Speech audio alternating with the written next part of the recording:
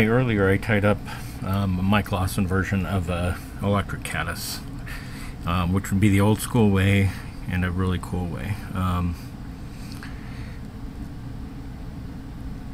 This is going to be a new take on the Electric Caddis, and really, even though the Mike Lawson way is the old school way, I just watched it yesterday, and I've been really tying Electric Caddises up more like this than the way that Mike Lawson was tying his up, and they're both very different patterns from one another, and I love them both.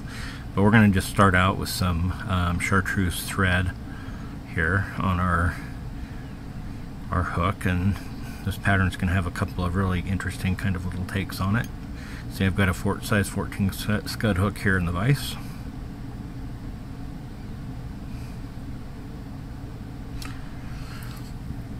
And so I'm going to start out by putting a little bit of Antron yarn on here. I wish I had chartreuse, but I don't have that, so we're going to make do with this today. So we're going to take our Antron yarn here, and we're going to just start kind of tying it in right here in the middle. Go ahead and secure that down with a thread wrap or two, and then we'll just start moving down the body of this pattern. And we're going to have this, really this yarn is going to be used to create a stubby little tail at the end. And it's going to help us out a little bit with taper as well.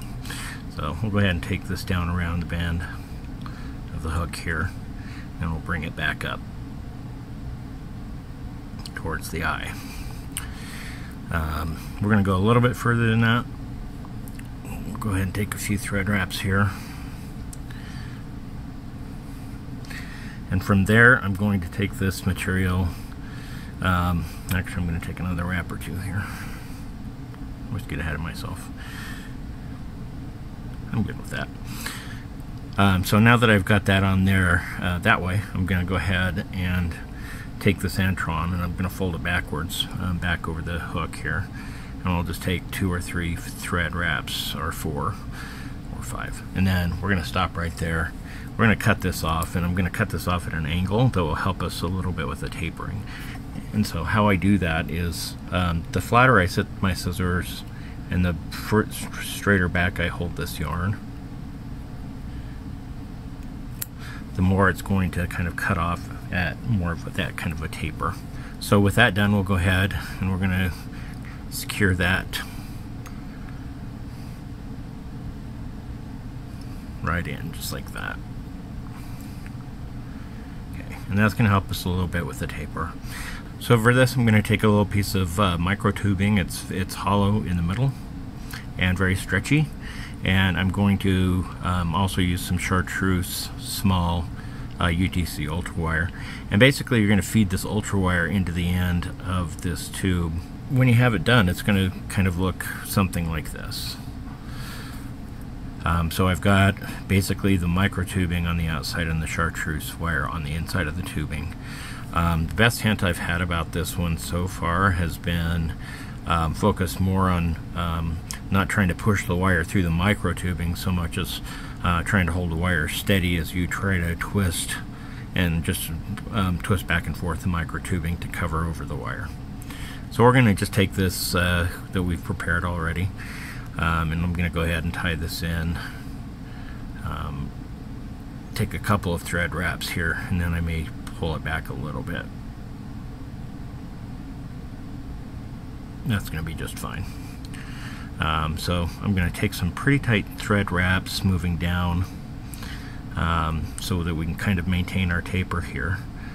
And we're going to just take that down around to the bend of the hook here, right where that Antron yarn is sticking out.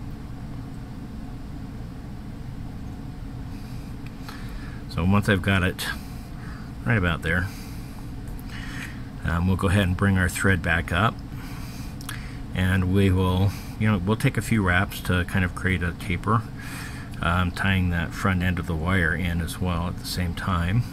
So once we have this, a pretty good taper going, I'm going to go ahead and just throw in a couple of turn whip finish just to kind of hold all of this in place while we work on the, we're not going to cut our thread off, but I am going to throw in a couple of turn whip finish here, and just to kind of preserve what we're working on here. I'll tighten that thread up just a hair. Put my whip finisher back. Now we're going to start working with the microtubing here with the chartreuse thread. And when we start around the bottom here, that first wrap's going to be our most important one. And we can actually pull on this and stretch it a little bit as we work our way up.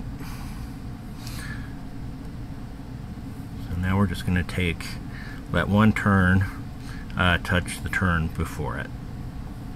So I just defined a touching turn.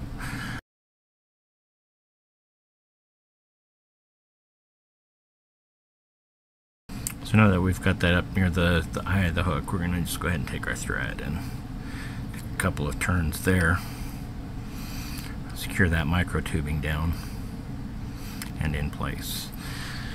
So now we've got our body going.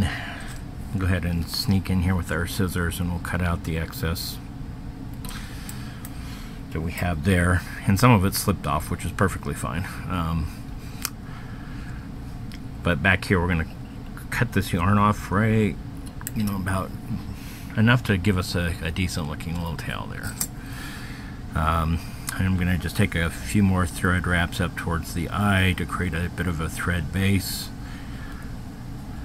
And I'm actually going to start the next piece right where that slipped, so that's why it was okay that it slipped the way that it did. So here we go, we're right here. The next step is we're going to tie in some ostrich plume, and I'm using a brown ostrich plume here, so I'm going to find one of the little feathers there. So I've got my piece of ostrich here, and I'm going to tie this right in the side of the hook.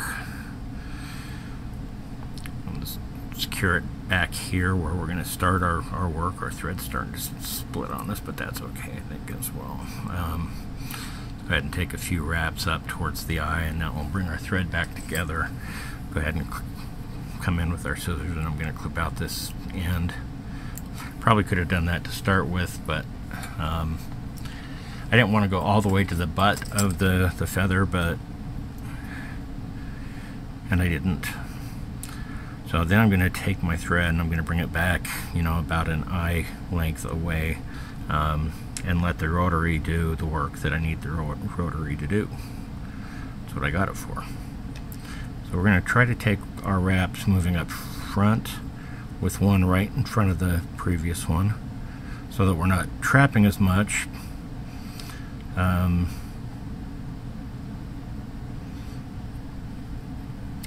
While also trying to focus on not breaking the feather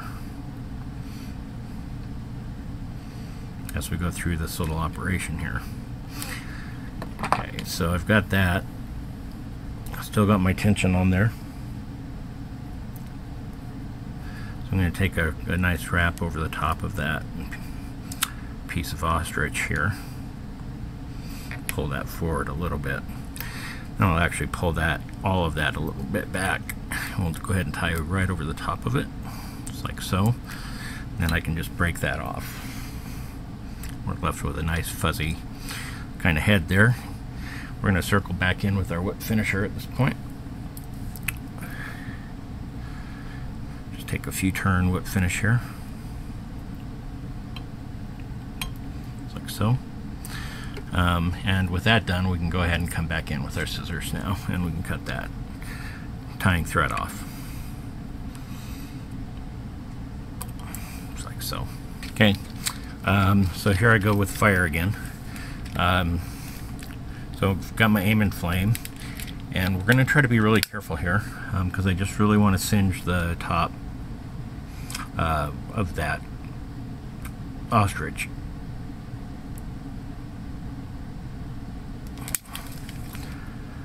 About like so. So that should do us nicely. So we still have kind of the legs sticking out towards the bottom.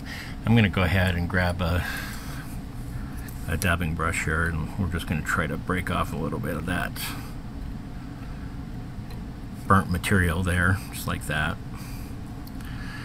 And then we're going to circle back in, and we're going to use some UV resin. So Put some UV resin on the top here. I'm going to go get my UV light so it's ready to go. Basically what we're going to try to do here is create a nice resin top while leaving the nice fluffy legs kind of underneath. So I'm going to go ahead and grab my expensive UV tool here, which is my sewing pin. Get some resin on here.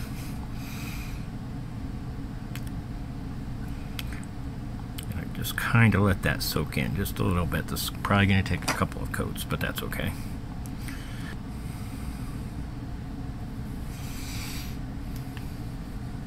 So there you go. This is the more updated version. This is the kind I've tied more frequently, with the Gantron yarn coming out as the tail, and the microtubing, the ostrich herl, and kind of burning off the top of the ostrich herl and putting some UV resin down in its place. And actually makes for a really good looking fly, a really good looking representation of a caddis pupa, and it'll catch you some fish. So give it a shot.